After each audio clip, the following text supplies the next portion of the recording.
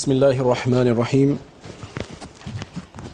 الحمد لله حمدا كثيرا طيبا مباركا فيه مباركا عليه كما يحب ربنا ويرضى جل جلاله وعم نواله والصلاة والسلام على سيد الحبيب المصطفى صلى الله تعالى عليه وعلى آله وصحبه وبارك وسلم تسليما كثيرا إلى يوم الدين أما بعد. So respected elders, respected brothers and sisters, Assalamu alaikum wa rahmatullahi wa barakatuh.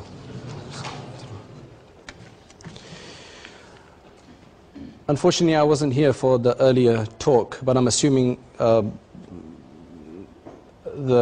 talk was about marriage. Can you confirm that? It was about modesty, I guess it links to marriage. I was given the topic of divorce, so I don't know where that comes into it. If you haven't spoken about marriage, I don't know where divorce comes into it. Okay. So I don't know what that is. Maybe that's just the wisdom of Allah subhanahu wa ta'ala for us to speak about it. It's actually quite important. Even if you're not married, it's actually very important for us to understand the concept of divorce in Islam. Because what I've seen in my life as an imam, as such, dealing with a lot of community problems and issues, social issues, I've seen that a lot of the time the problem that comes up in a marriage where divorces are given, they're uttered, they're articulated by the tongue, a lot of it is it's spontaneous, it's not premeditated, it's not well thought out, it's out of anger, it's by mistake, it's said accidentally, in fact it's said as a joke sometimes. And the thing is that the divorce is such a thing that you just can't mess with it. It's like, it's worse than playing with fire. That's why I think it is a very important topic even if you're not married, because it's a good idea to prepare ourselves to understand what divorce is all about, how this institution works in Islam, so that when you do get married, if you're not married, and for those who are married, then they can prepare themselves, or at least protect themselves. So firstly, let's understand what divorce is all about. I mean, dictionaries make it seem like a very simple affair.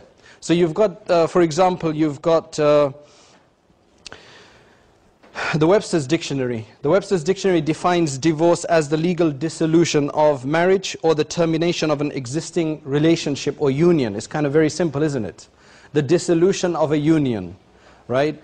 The separation of two people. It makes it seem very simple. All the emotional factors, the social implications, none of that is taken into consideration here. But that's a dictionary definition.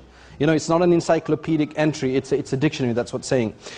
I mean, if you look at it, a better translation would be, especially if there's children involved, especially if there are children involved in a marriage, as is the case in many situations, then another definition of divorce would be, divorce is like 1,000 knives being thrown at one's heart. 1,000 knives being thrown at one's heart. Or a slow, painful ride through Horror Mountain. It's probably a theme ride. I'm not sure if it's in America or it's in England, I'm not sure. Right? But apparently this is to understand it from a child's perspective, because when a child is involved, it's just the issue is just compounded manyfold. You know, two people who are married but don't have children could get away with a clean divorce, a decent divorce where there's not many psychological ramifications. But when there's children involved, even if they're infants, you know, even if it's an infant that's involved, then there's just the ramifications, the implications, the negative consequences, in fact the dangers and the harms of that are compounded manyfold. And that's what we need to understand. And then that's where we look at the hadith of the Prophet ﷺ, who so beautifully put it. Because if you look at the Bible, if you look at the Old Testament, New Testament, though it permits, the permission for divorce, you know, as it currently stands, is very limited. It only allows it in the case of what they call infidelity. I mean, for us, infidelity normally means taking on a different deen, you know, going against Islam as such. But for some reason, the word infidelity is actually used for adultery. It's used for extramarital relationship and affairs, right? But basically, that's the way it's normally translated for them. So it mentions that aside from one or two very specific cases, divorce should not take place. It should be honored until the last moments. And the verbiage that's used is basically based on that. Well, nowadays, I mean, divorce has primarily become more of a secular kind of institution, you know, outside. Just as marriages, you know, you can do a drive-by marriage as they do in... I remember I was in a bookshop. I was in a bookshop in the West End. It's a Muslim bookshop, and I was going to speak about some books. I went downstairs, and mashallah, there's an office there, right? There's an office, and the owner of the bookshop, he's a sheikh, probably a graduate of Azhar, I think, of Jamiat al-Azhar from Cairo. And as I walked down, there's a ceremony taking place in the basement of that bookshop, and there's a couple, and he's basically making them say these long words, you know, to solemnize the marriage. After that, one of the brother of the bride, he came up to me because he studies at the same place I study, and he shook my hands, and I said, like, what's going on here? Where's the marriage in the masjid? Right? Is this, he says, look, you know, I have no idea about this. Right? I think I kind of got an understanding of what was going on from just the way he responded to that. So then I said to him, is it one of these Las Vegas jobs? Right? That was a joke. Of course it's a joke. There's a big difference between a Las Vegas drive-through marriage, as they do there, right? If you don't understand Las Vegas marriages, I apologize.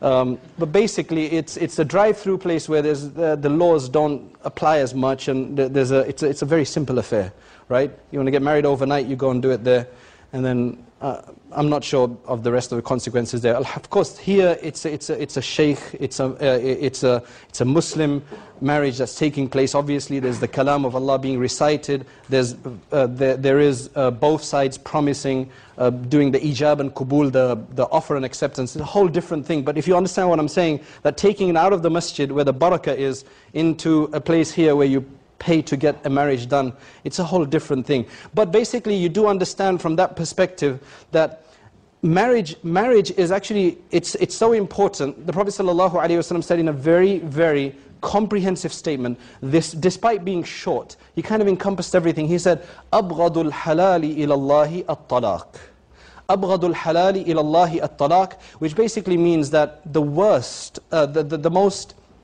detested, the most hated, the most loathed permissible act, the most loathed lawful act is divorce. So it's as though begrudgingly he's saying it is lawful, but it is the most detested act. And the reason for it is not just the social one, it's a very personal, it's a very psychological one. Number of studies have been done, not just on the children involved in a divorce case, but also in the people who are involved, in the couple that are involved in this divorce. Even 10 years afterwards, especially when they're to make another major decision, sometimes the ramifications of that come about there as well. It affects the next marriage as well. Other than that, a number of studies have shown how children of divorced parents are likely, do have a greater possibility, a greater potential to do the same thing that their parents did. Personally, I think the way to look at it is that what a divorce does in a family is that it weakens everybody's resolve. It doesn't give you a good role model to follow. So when the children are undergoing a divorce, the kind of negative harms, the harms that the child normally experiences in this feeling of confusion, that sometimes they're just too young to even understand what's going on.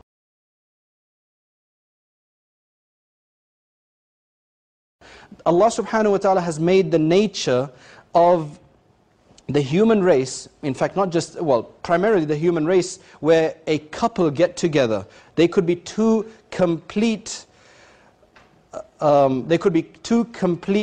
different people in the sense of not related, never having met before. They come together, they could be from different cultures, different countries, different backgrounds, different languages, right? Different food preferences, ethnicity, whatever you want to say. They come together in the name of Allah subhanahu wa ta'ala, Allah subhanahu wa ta'ala brings about the barakah, the blessing that envelopes them after the marriage is solemnized, after the ijab and qubul is done, after the nikah takes place, right? Then what happens is, you have a very special relationship form that continues. If it lasts this world, it continues into the hereafter. And you know the most amazing thing is that who is a person going to be with in paradise?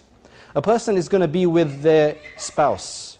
So a wife is going to be with a husband is going to be with the wife. You're not going to be with your mother or father. You're not going to be with your son or daughter, right? Or any other relative for that matter. You're going to be with your spouse. I mean, that is amazing. So pick the right spouse in this world. You know, I guess I'm getting into the marriage. I'm trying to cover the marriage aspect here, right? Pick the right spouse because it continues. Now, some of you may question that what happens if a woman, for instance, right? A woman, for instance, had one husband who passed away or was divorced and then she had another husband. Of course, if it was divorced, then they're no longer married anyway. So you can understand that she'll probably be with the next husband in paradise if that lasts. But what happens if a woman, this was asked to the Prophet ﷺ, that what happens if a woman who is, whose husband passes away, dies, and then she gets married to somebody else? Which of the husbands will she be with? Because that hadith kind of gives an understanding a woman will only be with one man, right? So one of the responses, one narration mentions the best of them in character. The best of them in character. She'll be given a choice to get the best one in character to live. Now, of course, we leave all that to Allah subhanahu wa ta'ala because paradise is a place that will give so much bliss and eternal happiness that it will, there you will have what no eye has seen and that has no ear has heard the description thereof, and neither has the thought or the concept of it. It's beyond whatever could occur in your heart. So we leave that to Allah subhanahu wa ta'ala. But just to kind of give an understanding of this very special relationship and the impact that it has. Now, we don't have much time, so and this topic is not about just the harms of a divorce. I'd like to provide some guidance, just based on my experience of speaking to various different couples, divorcees, people who are divorced, people who are wanting to divorce, people who've made mistakes. And that's what I want to mention. Number one, as I mentioned earlier, the first thing is that the Prophet ﷺ said that the worst of the lawful things is divorce. Now, those of you who are not married and think, well, divorce is too far off, I'm not even married yet, right? Just understand it as a lesson. Just internalize it. Just try to carry it with you so that you're protected even from before you marry. That's why a lot of the ulama nowadays are actually recommending that before they marry, before young people marry, before anybody marries for that matter, they should actually have marriage classes. You know, just like we hold these intensive workshops on salat and fasting and zakat workshops and others. I think there should be marriage workshops, and a very good time for that is probably around May, June, just before marriage season begins, right? So I think we're in our masjid, we're going to try to hold some of those this year, because I think it's really important. A quick class on marriage and the fiqh of divorce, right? Now you might think, why do you want to mention divorce? Well, it's there, it's a reality, and that's what it is. It's in the subconscious, and it's a sad fact. You know, a person is considered to be rectified inside, within himself, as long as they have good character. The faculties inside, if they're in moderation, if they are perfectly tuned, they will then exude good character, right? If the person doesn't get angry too much, or doesn't have too less of an anger to become a coward, for instance, the person doesn't have too much shahwa to go and do things haram, or doesn't have too less desire and shahwa that doesn't even fulfill the rights of his spouse, or if it's a woman, her spouse, for instance. So when these faculties are in moderation, they will manifest a good character in the person, in the body of the person, in the attitude of the person. Now what happens? You know, some of us never swear. In a normal conversation, some of us never swear. Some people just can't help it. they, in every sentence, they need to have a swear word, otherwise they just don't get the high, right? And you'll see that, and you just wonder, why do you have to swear, right? But it's just, I think if you've gone through it, you understand it's just this feeling of power.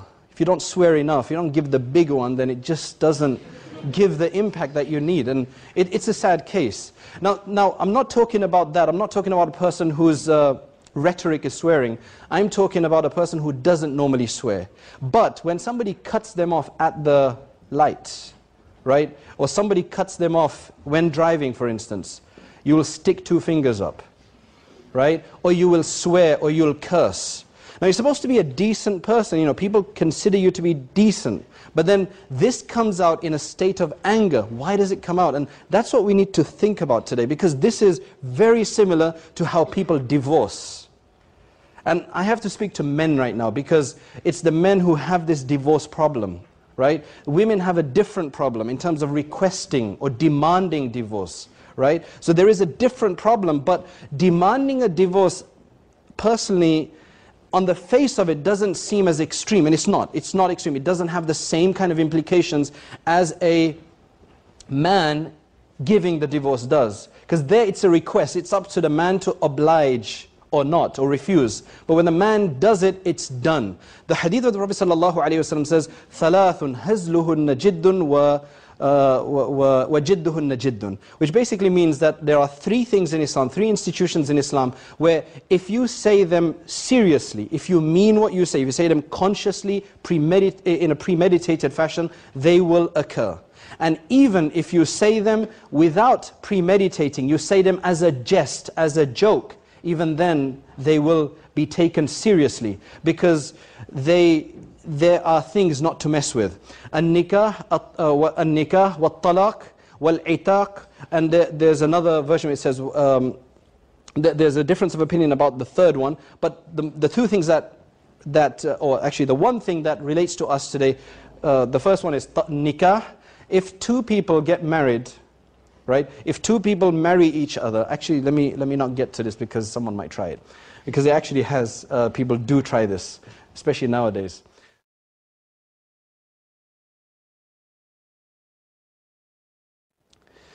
If a couple get together, a man and a woman, and there's 2 witnesses, and they say that I would like to marry you, or I marry you, and the other person says I accept, it's a nikah. It's a makruh, it's completely undesirable, it's detested, reprehensible, etc., etc., but it's a nikah, right? Now the second one is talaq. If a person says it as a joke to his wife that I divorce you, I'm only joking, it's done. It's done. You just can't use that. It's not something, in fact, you know, you'd be surprised. There's a couple that called me.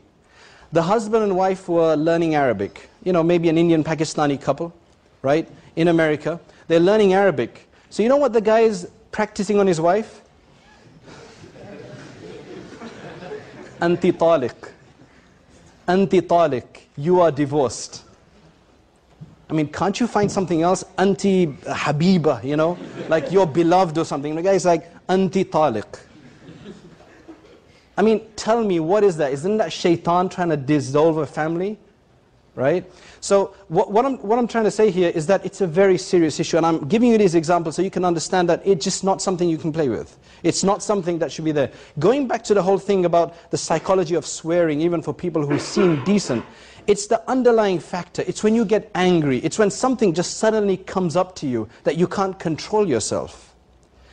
And that's, if we're like that, we need to make dua to Allah subhanahu wa ta'ala that Allah give us control over ourselves. Allahumma, one dua, and everybody should read it right now, so that at least you've read it once, and if you can memorize it, alhamdulillah, you can read it later. Allahumma, la takilni ila nafsi tarfata ayn. Oh Allah, don't submit myself, to my nafs, even for the blink of an eye. But, oh Allah, you be in control. That's the implication of it. That don't let me become subjugated to my nafs, so that basically it makes me do what's wrong in association with the shaitan. Some cultures, alhamdulillah, in some cultures, divorce is it's not something you talk about every day. right? But there are some cultures, I mean, each culture has its own good things, and it also has, you know, its bad things. And certain cultures, divorce is like something that's spoken about every day. A friend of mine told me this.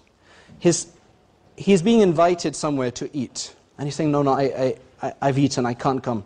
He said the person insisted, the host insisted, the person who was visiting, the man of the house was insisting that he eat with them. And he's like, no, I don't want to eat, you know, I'm full, I'm done. He said, if you don't eat, my wife is divorced. Now, what has his wife done wrong? And seriously, she hasn't done anything wrong. She hasn't done anything wrong. This is just the culture. This is just their normal statement. And you know, there are cases where, and obviously in that case, because you're part of that society, you'll say, okay, I'll eat something just to make sure you don't break his oath, right? It's ridiculous. It's not something to bring on, because just let's say you find some stubborn guy like, I don't care.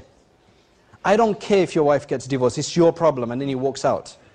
You're going to chase him for the rest of your life if you're going to be concerned about that.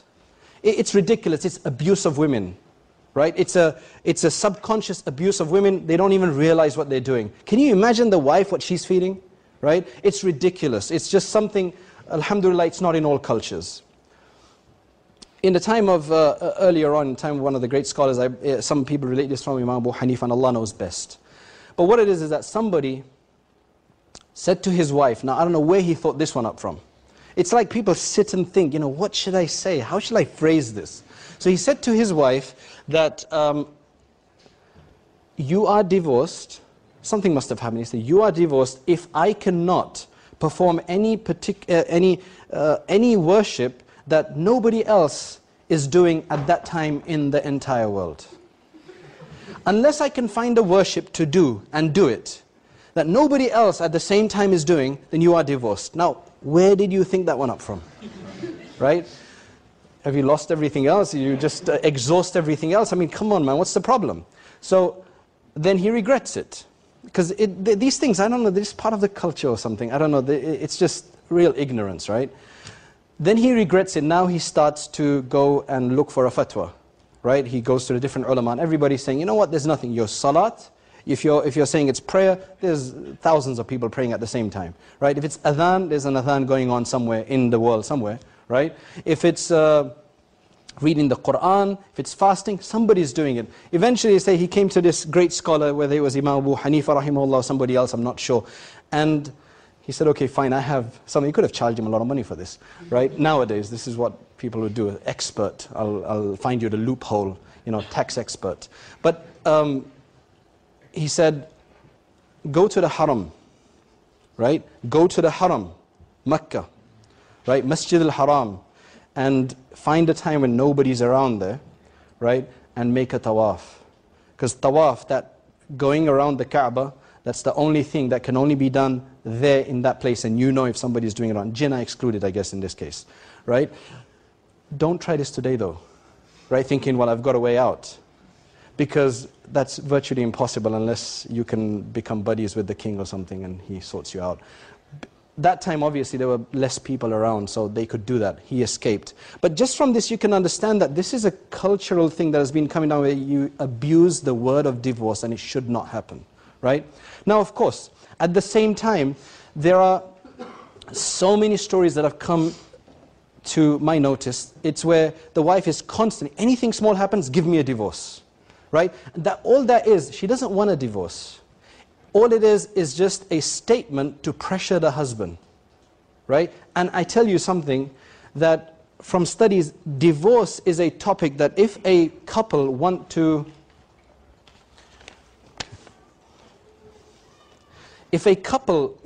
be together, or let's just say one person wants to have a successful marriage, and there's a constant request for divorce from the other side. Like, let's just say a man wants marriage and there's a request for divorce from the other side, even though the wife really wants the marriage as well. Or if it's the husband who's always threatening divorce. Psychologically, the impact that will have, the way it will tear at this relationship, the way it will just completely destroy any good feeling, is just immense. It is a word, it's that magic word basically, it's that dangerous word. It should not be said as a threat or anything. I'm not saying that divorce cannot happen and should never happen. No, we've been given a way out in Islam. There are cases, in fact, a woman came to the Prophet ﷺ, a Sahabiyya, radiyallahu anha, came to the Prophet ﷺ, and she said, I have no complaints about my husband in terms of his deen, in terms of his character, in terms of what she meant was in terms of what he does for me. As a responsible person of the home, he looks after me well. I have no complaint in that regard. But I don't want to be hypocritical in the deen. I have no love for him. I just can't stay with him in marriage. I'm paraphrasing. So the Prophet ﷺ, he understood the affair. He probably had heard about their situation, or he knew the affair.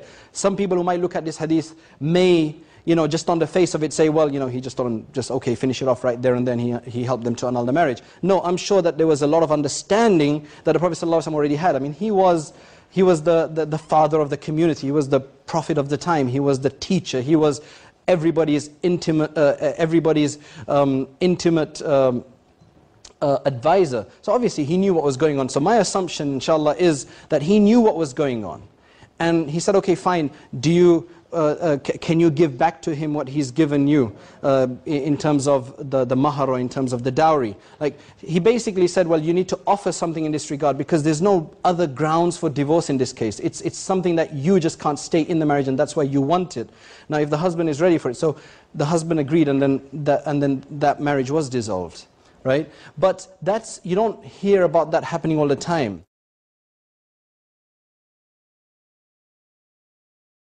I went to Philadelphia, and I was being taken from the airport by one of the brothers who was also attending the conference, and he was taking me back to the airport.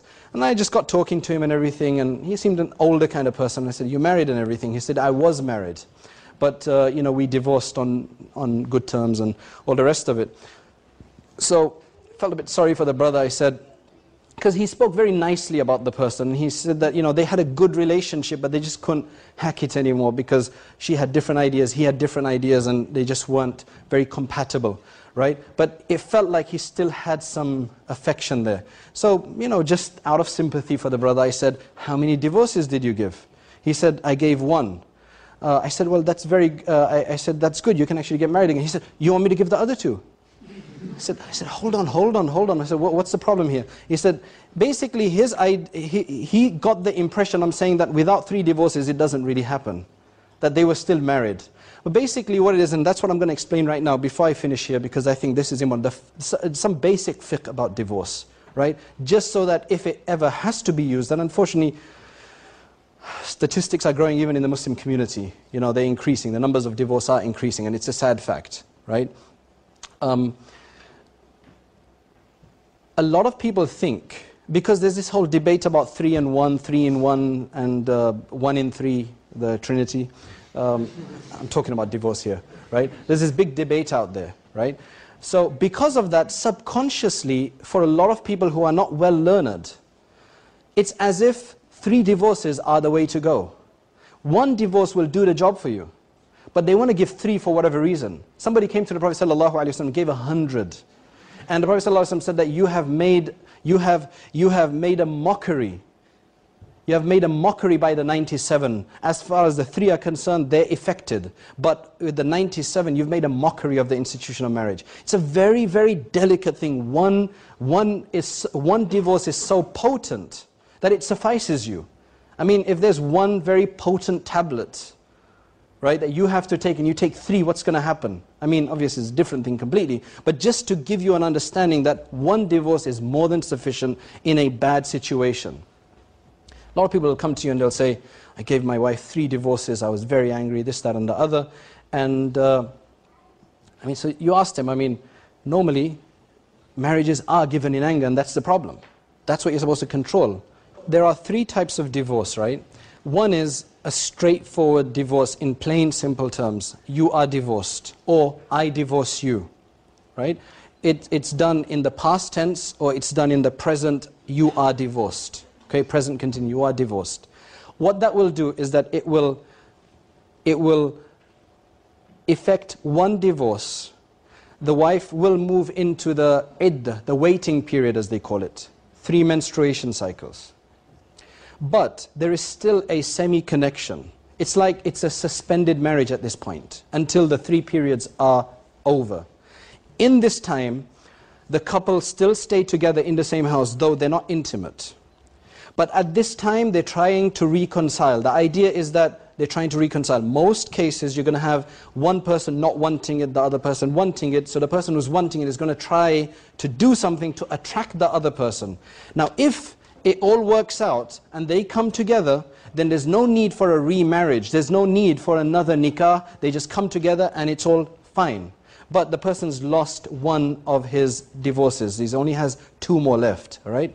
Now, in this same instance, if a person used a more intense form of, he used a more intense form of divorce, which is, for example, he said, you are irrevocably divorced, or I give you a talaq ba'in, or I divorce you and that is the end of it, right? That would be a bit open to interpretation, I think, right? In that particular term, so I take that one back. But he says, I give you an irrevocable divorce. I give you a talaq ba'in in Arabic, right? What that would do is that, again, it would still be one divorce. But in this case, different from the first case, the wife would still have to do her waiting period and still have to be looked after by the husband for the 3 the 3 cycles. But in this case, they can't just come back together without remarrying. Of course, they can come back together because only one divorce has occurred yet. They can come together, but they'll have to remarry even if it's the next day. So a marriage is necessary in this case because it's a more intense form that was articulated of the divorce. Now, number 1 or number 2, the first one in Arabic is called talaq raj'i. Raj'i means returnable, revocable. The second one is called ba'in, which is like final, right? So it cuts it, right? There's no suspended marriage left anymore. But both of these only amount to one divorce. Now, if they get back together, in the first case, it just gets back together. Now, in the first case, just to clarify, if he finishes the 3 periods and they don't reconcile, then after that, they can still get back together, but now they'd have to marry. So in this first case, and in the talaq ba'in, the second type of divorce, if they get back together, however they get back together, they have another option. So now they're married, he can again give another divorce if it comes to that, right? Obviously, getting back together must have been given a lot of thought. It's strange that they have to, go through. They're considering divorce again, but it can happen again. الطلاق مرتان فإمساك بمعروف أو تسريح بإحسان. Now, let's just say it happens again. Again, the second one can be talaq raj'i or talaq ba'in, right? It'll be 2 divorces. Let's just say they came back together again. They reconciled, either through marriage or he just revoked. They decided to revoke and reconcile. Now, there's only one left. Meaning, if another divorce occurs, however that occurs, whether it's given straightforward, whether it's given in simple terms or complicated terms or whatever it is, as long as it amounts to a divorce, that is what you call the final point of no return, the talaq mughallad, right? That is considered the one after which, as Allah says, فَإِن طَلَّقَهَا فَلَا تَحِلُّ لَهُ مِن بَعْدُ حَتَّى تَنْكِحَ زَوْجًا غَيْرَهُ. Which basically means that now, after these first 2 divorces, as Allah says, right, if he gives her another divorce, then she is not lawful to come back to him even with marriage, unless she goes and marries somebody else. A second husband, another husband, right? The first one will no longer be a husband, another man. And then he consummates with her, he consummates the marriage with her, that's a condition. Then he divorces her,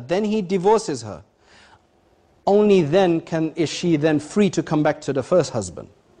And that did happen in the time of the Prophet ﷺ as well, where somebody divorced his wife thrice, and then she got married to another person, and she didn't want to be with him, but they hadn't consummated the marriage yet. She came to the Prophet ﷺ and she started complaining about him. And basically she said that he can't perform. Her way of expressing it was that she took the edge of a garment and he said that he's like this, right? كَهُدْبَةِ ثَوْبِ هَذَا. He's like, the end of my cloth, basically. But the ulama mentioned that the man had actually children. So maybe she was exaggerating. But the Prophet ﷺ told her in a very beautiful way. He said, in a very eloquent way, he said, no. حَتَّى تَذُوكِ عُسَيْلَتَهُ وَيَذُوكُ عُسَيْلَتَكِ. That no, until you taste his honey and he tastes your honey. And the honey that he mentioned, normally asal is honey, but he said usayla, which is a miniature form of saying it. So it's like until, even if that consummation happens to the minimum, right? That you can ask the fuqaha that. We don't have time to go into those kind of graphics right now, right? So, usaylatahu wa yadhuku usaylataki, only then. So, what we understand from that is that that part is necessary, only then can they come back. Why do you want to get it to that? Some people, they do it all in one go, 3 divorces. Now, I know that out there are fatwas out there. There is a lot of discussion out there that if you say 3 in one go, it only amounts to 1. This is what's mentioned in the Fiqh Sunnah of Sayyid Sabiq. This is mentioned, this is the opinion of Imam Ibn Taymiyyah, Shaykhul Islam Ibn Taymiyyah, rahimahullah, and Ibn al-Qayyim. And then there are people today who've taken those 2 opinions. But I would like to clarify, right? I would like to clarify that that is not the opinion of any of the 4 madhabs.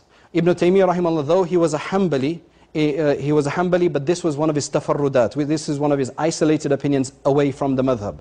So, though you will find these fatwas in quite proliferated throughout the internet and other places, and you will find people who give you that fatwa, but at the end of the day, right, the majority opinion, the overwhelming majority of opinion, and the opinion of the 4 madhabs is that 3 count as 3.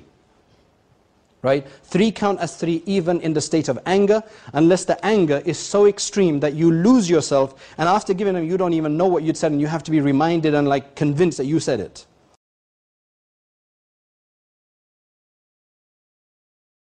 Let's look at it from a different perspective. Let's look at it from this perspective that somebody, this happens to, and they go to somebody, they get a fatwa and they go with it. At the end of the day, you're not going to get any certification from Allah whether that is the case or not. Right? In cases of ibadah, in cases where things are prohibited and they should be made permitted and they need to be made lawful, you need to go with the most cautious opinion. Otherwise, you could be in sin for a long time. Right? Now, of course, that's not our discussion. I don't want to go beyond that in that case. But what I'm saying is that at the end of the day, a husband and wife coming together, a couple coming together for the sake of Allah, it needs to be done in a particular way, and it needs to be done in the most cautious way, so that the offsprings that come from that are halal, are rightful. Divorce is that destroying factor. So as I said, going back to the whole swear thing that I talked about, it's not something you entertain. Don't, even in your moments, if your spouse, right, I'm talking to brothers and sisters here, if your spouse has just after 3 years of good marriage, they've started acting up for whatever reason, it could just be hormone issues. It could just be problem at work. It could be something else that's just affecting, and that's known. You have to try to overlook that. But what each of the couples should try to do is that you need to score as many points as possible, right?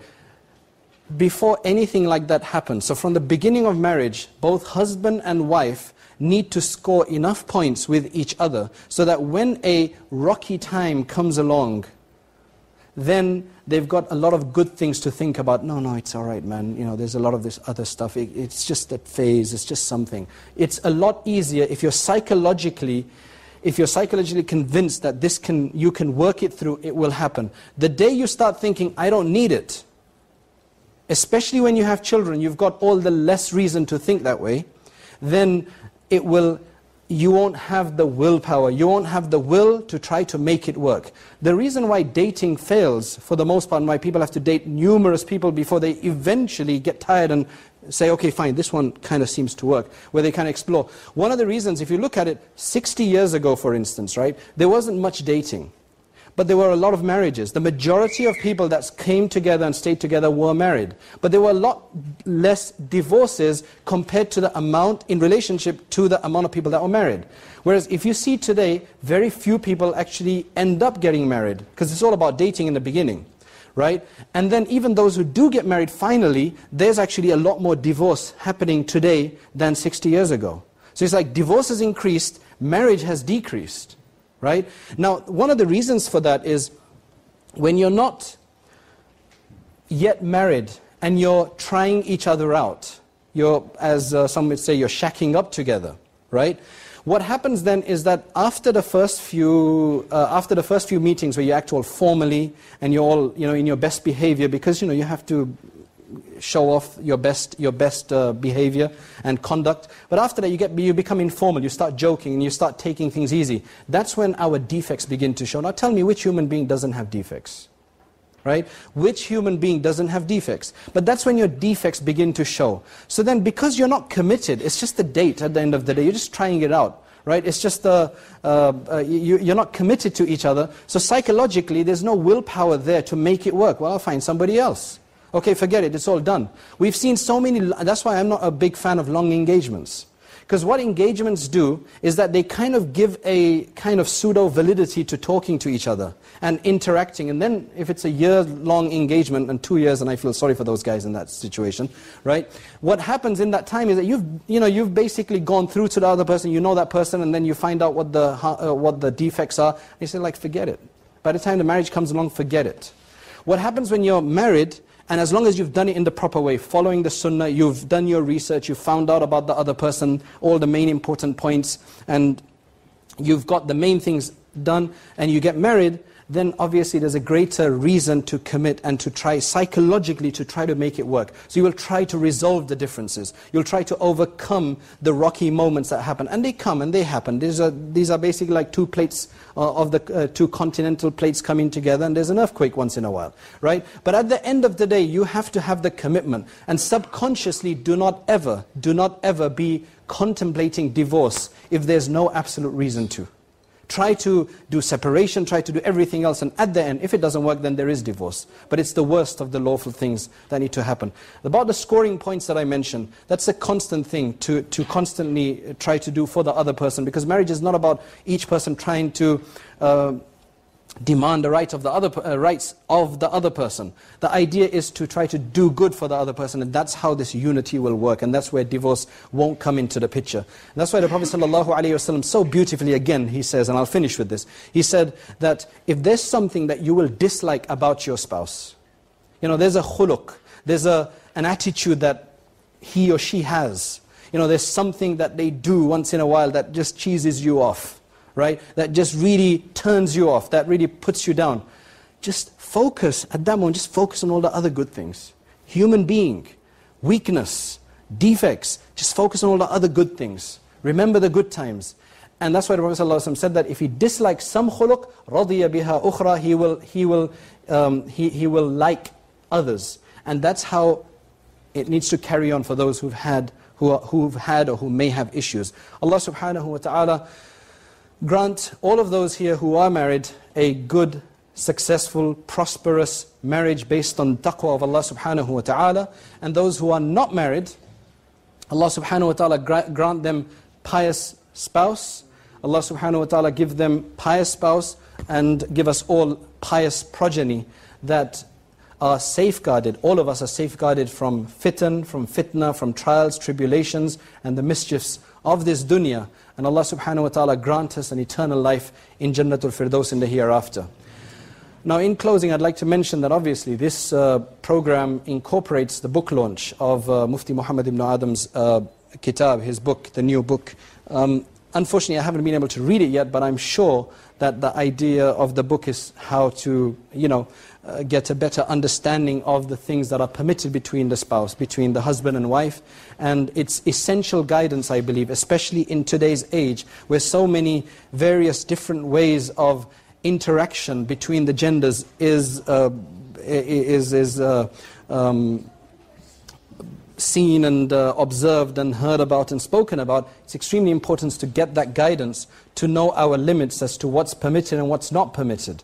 And then, inshallah, that should give us a more informed understanding of this relationship, and hopefully it can help us to increase an understanding and the harmony and love between the couple. Allah subhanahu wa ta'ala grant success to that book, and Allah subhanahu wa ta'ala grant us all tawfiq wa akhiru da'wana and alhamdulillahi rabbil alameen.